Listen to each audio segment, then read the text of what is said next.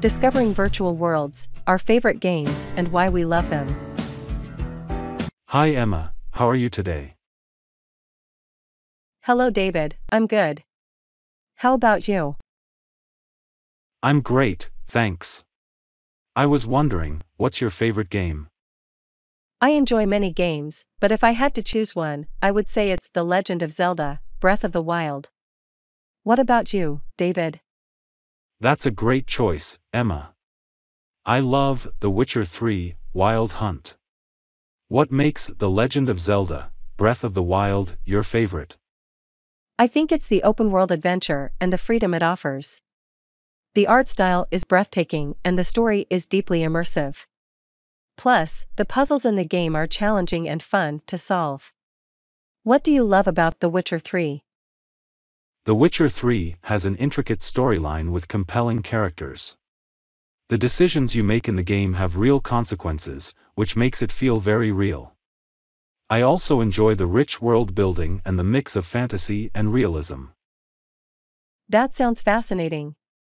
Do you prefer single-player games or do you enjoy multiplayer games as well? I enjoy both, but I tend to lean towards single-player games for their narrative depth. Multiplayer games can be fun for their competitive and cooperative aspects. What about you? I have a similar preference.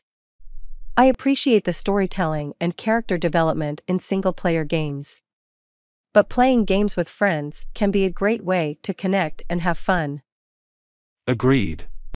It's interesting how games can offer different experiences to different people. They can be a source of entertainment, storytelling, social interaction, and even learning. Absolutely, David. Games can be educational too, teaching problem-solving skills, strategic thinking, and even historical facts. Yes, I've learned a lot about medieval history from playing The Witcher 3. It's amazing how games can spark interest in various subjects. True, David. It's always a pleasure discussing games with you. Maybe we could play a multiplayer game together sometime. I'd love that, Emma. Looking forward to it. The fresh face of academia, what's our new teacher like? Hi Emma, how are you today? Hello David, I'm doing well. How about you? I'm good, thank you. Hey, I heard we have a new teacher. What's she like? Oh, you're talking about Ms. Thompson. She's very interesting. She has a different way of teaching. Different how? Can you explain a bit more? Well, she's very interactive. She uses a lot of technology in her lessons and encourages us to engage in discussions rather than just listening to her lecture. That sounds quite modern. I appreciate teachers who try to make their lessons more engaging. What subject does she teach? She's our new English literature teacher. She has a great love for books and she makes the texts come alive with her interpretations. That sounds amazing. I've always felt that a good teacher can inspire a love for the subject. How is she with the students? She's very approachable and friendly.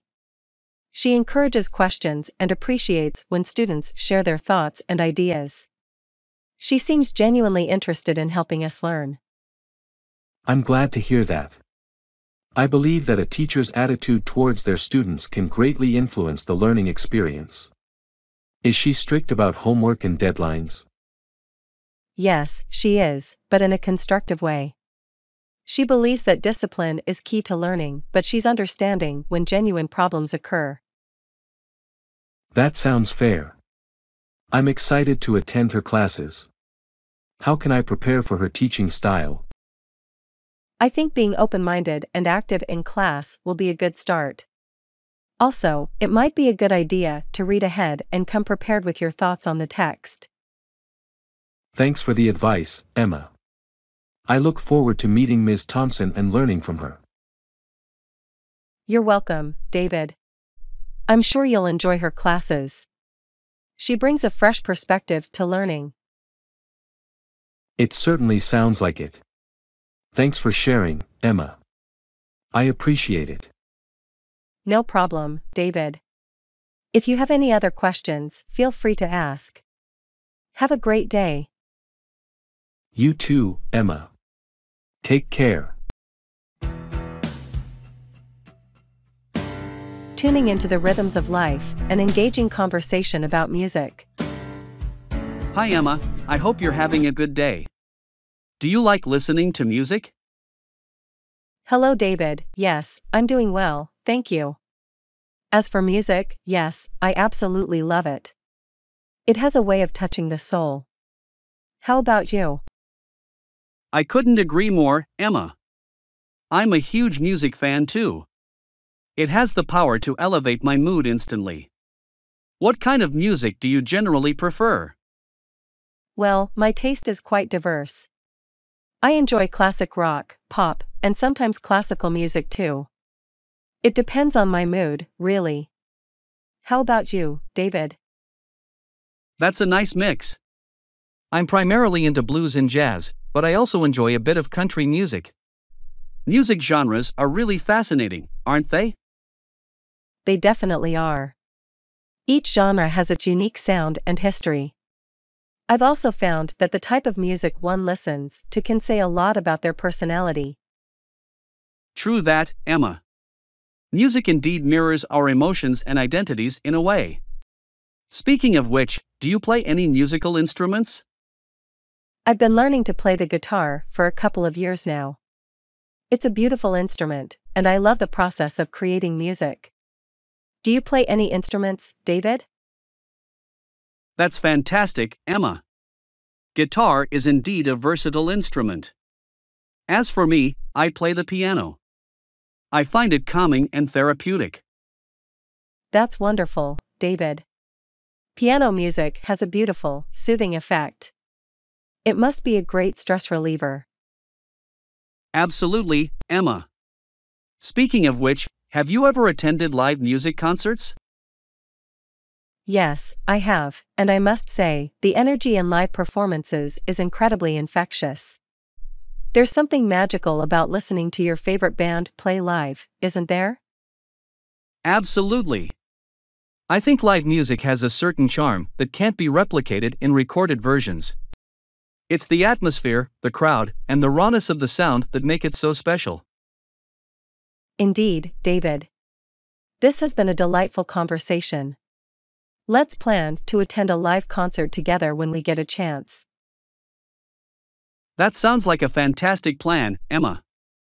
Looking forward to experiencing the magic of live music with you. Have a great day. Flat tire drama, the nail in the wheel.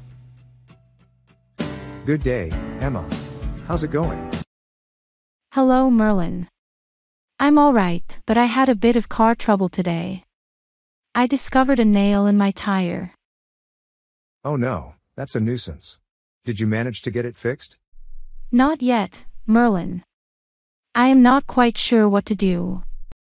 I don't know much about car tire repairs. Don't worry, Emma. It's quite a straightforward process. Have you got a spare tire and a jack in your car? Yes, I have those. That's great. In such a case, you can replace the flat tire with the spare one for now. Later, you can take the damaged tire to a repair shop. How would I do that, Merlin? First, make sure you're parked on a flat surface and turn on your hazard lights for safety. Then, use the car jack to lift the side of the car where the flat tire is. Okay, that sounds doable. Once the car is lifted, you'll need to use a wrench to remove the lug nuts from the wheel. After that, you can remove the flat tire and replace it with the spare one. Then, secure it back with the lug nuts. I see. And how should I deal with the nail? It's best to leave it in for now. The tire repair shop can remove it safely and then plug or patch the hole that it's left. Sounds like a plan, Merlin. I'll give it a try and then take my tire to a repair shop. Thanks for your help. You're welcome, Emma. Just remember, safety is paramount. If you're not comfortable doing it yourself, you should call roadside assistance. Thanks for the advice, Merlin. I'll keep that in mind. No problem, Emma. If you need any more help, feel free to ask. Good luck with your tire. Thank you, Merlin. I appreciate it. Anytime, Emma. Drive safe. Journey to the great outdoors, discovering our favorite national parks. Hi Emma, have you ever visited a national park? Hello Merlin, yes, I have. In fact, I enjoy visiting national parks. They offer a great way to experience the natural beauty of a country. How about you? I share your sentiment, Emma. I love the serenity and the natural beauty that national parks offer. Out of curiosity, what's your favorite national park? That's a tough question, Merlin, because each national park has its unique charm. But if I had to choose, I'd say the Yellowstone National Park. It's just magnificent with its geysers, hot springs, and diverse wildlife. How about you, Merlin? I can understand why you would choose Yellowstone. For me, it's the Grand Canyon National Park. The sheer size of the canyon and its colorful landscape are simply awe-inspiring. The Grand Canyon is indeed a natural wonder. Have you had any memorable experiences from your visits to these parks? Indeed, I have. During one of my visits to the Grand Canyon, I had the chance to watch the sunrise over the canyon. It was an unforgettable experience. How about you, Emma? My visit to Yellowstone was filled with memorable experiences, but watching Old Faithful Geyser erupt was truly exceptional. That sounds spectacular. These experiences remind us of the beauty of nature and the importance of preserving it, doesn't it? Absolutely, Merlin. National parks are a vital part of our ecosystem. They protect our biodiversity and offer us a chance to connect with nature. I couldn't agree more, Emma. Our conversations always leave me with a deeper appreciation for nature. I feel the same way, Merlin. Here's to more adventures and discovering more amazing national parks. Indeed, Emma. Looking forward to our next enlightening conversation. Take care. You too, Merlin. Have a great day.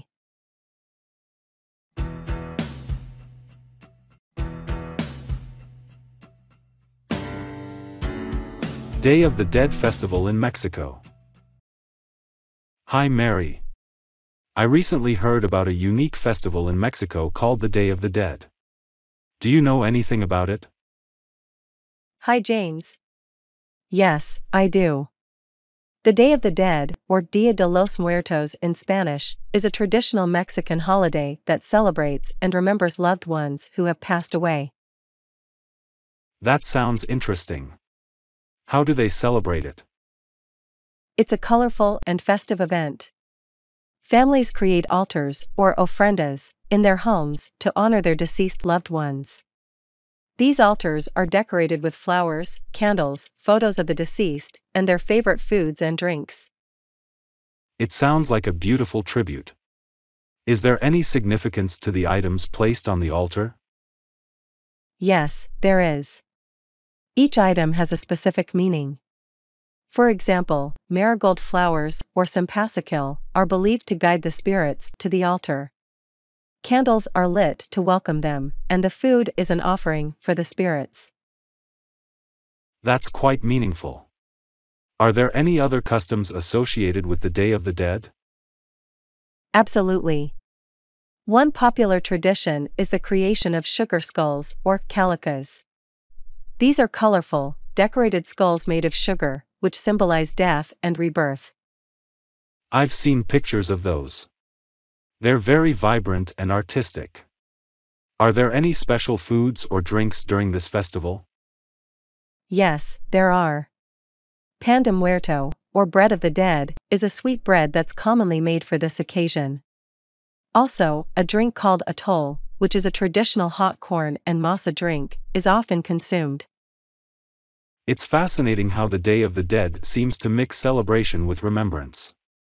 Is this festival only celebrated in Mexico?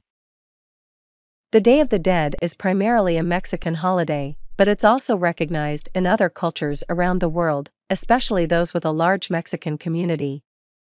The United Nations Educational, Scientific and Cultural Organization, or UNESCO, has even recognized it as an intangible cultural heritage of humanity. That's amazing. I'd love to experience the Day of the Dead festival someday. It seems like a beautiful way to remember and honor our loved ones. I agree, James. It's a unique celebration that embraces death as a natural part of life, which is quite different from many other cultures. Thank you for sharing, Mary. I've learned so much about the Day of the Dead today. You're welcome, James. I'm glad I could share this with you. If you have any other questions about it, feel free to ask. Will do, Mary. Thank you again, and have a great day. You too, James. Take care. The Cheese Rolling Festival in England. Hello, Emma. Have you ever heard about the Cheese Rolling Festival in England? Hi, Lewis. I have heard a little about it, but I don't know the details. Can you tell me more? Sure, it's a very unusual and fun festival. It's officially called the Coopers Hill Cheese Rolling and Wake, and it's held on the spring bank holiday at Coopers Hill near Gloucester in England. That sounds interesting. So, what happens during this festival? During the festival, a round cheese is rolled from the top of a hill, and people race down the hill after it. The first person to reach the bottom of the hill wins the cheese. Wait, so people actually run down a hill chasing a cheese? That sounds quite dangerous. Yes, it can be quite risky, and there are often injuries. But the participants take part for the fun and thrill of it. The hill is quite steep and the race is very fast.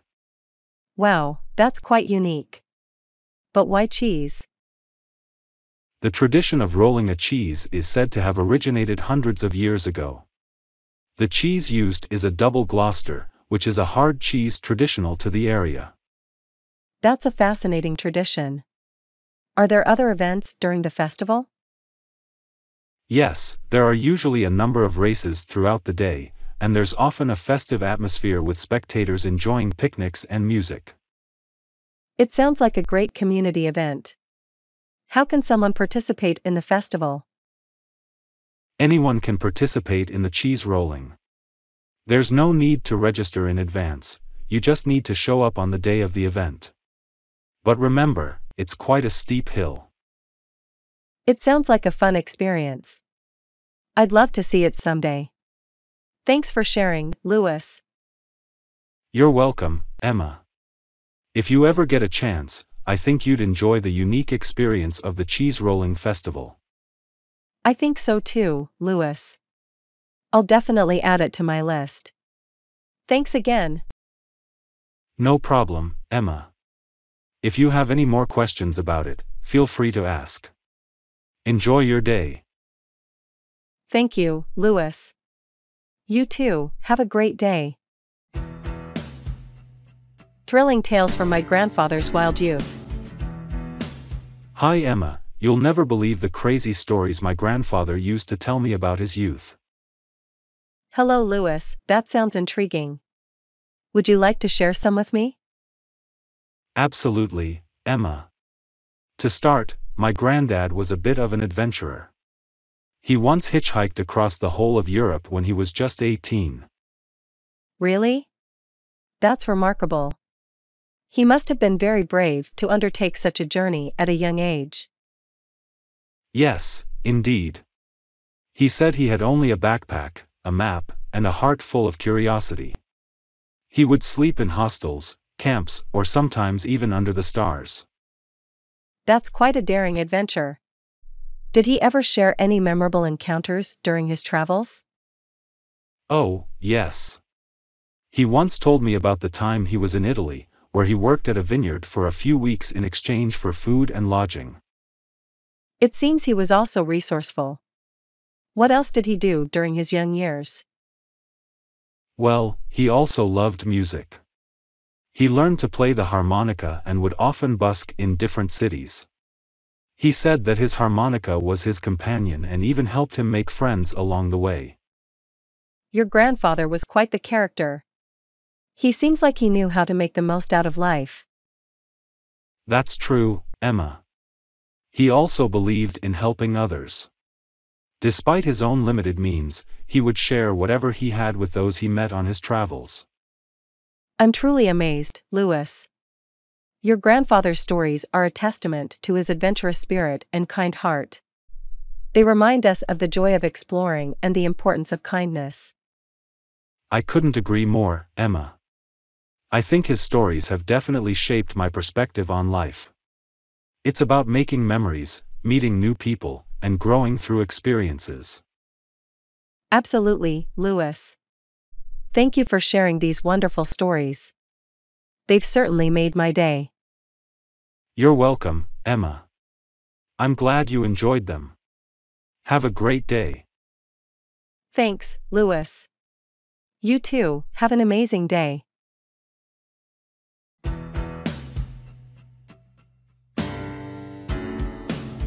The running of the Bulls Festival in Spain. Hello Mary, I've heard you went to Spain last summer. Did you by any chance attend the Running of the Bulls Festival? Hi James, yes, I did. It's a unique and exciting event that happens in the city of Pamplona every year. That's interesting. Can you tell me more about the festival? What exactly happens there? Sure, I'd love to. The festival is called San Fermin, and the running of the bulls is just one part of it. It's an event where people run in front of a group of bulls that have been let loose on a course of a sectioned off subset of the town streets. That sounds dangerous. Why do people do it? It's a tradition that dates back to the 14th century. Initially, it was a practical thing. The bulls had to be moved from the city outskirts to the bullring where they would be fought in the afternoon. Youngsters would jump among them to show off their bravado. Oh, I see. So, it turned into a festival over time. What else happens during the festival?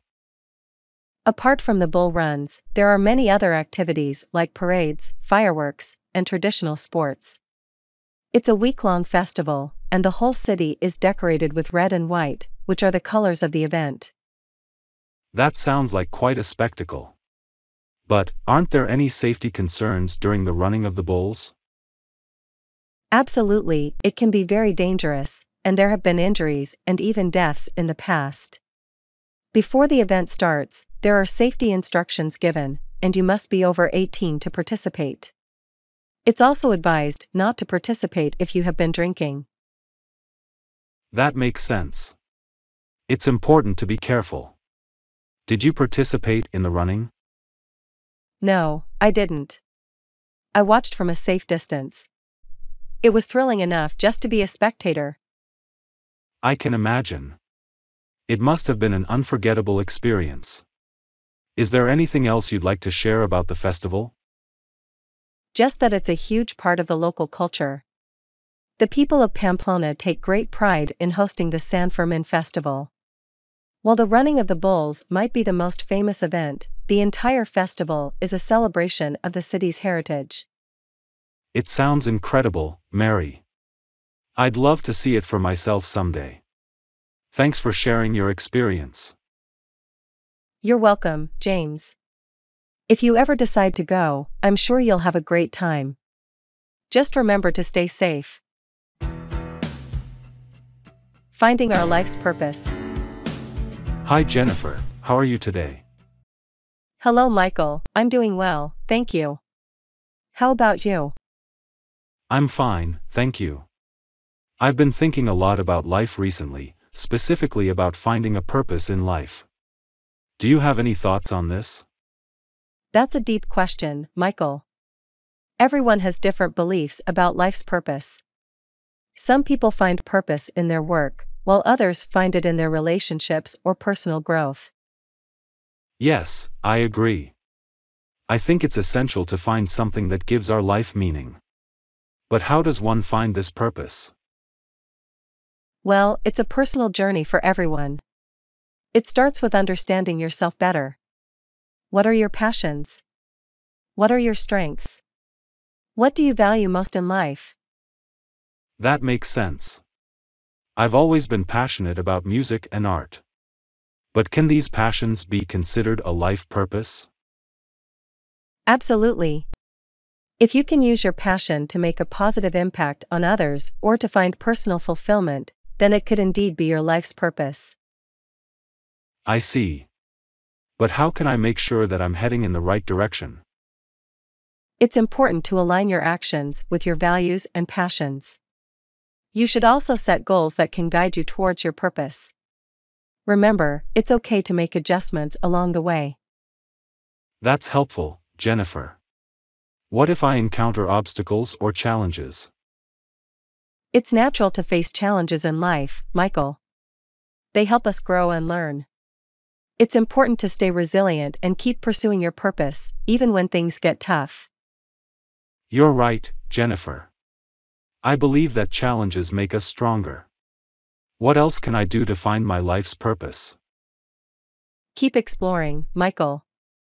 Try new things, meet new people, and step outside of your comfort zone. It's also important to practice gratitude and appreciate the journey. Thank you, Jennifer. You've given me a lot to think about. You're welcome, Michael.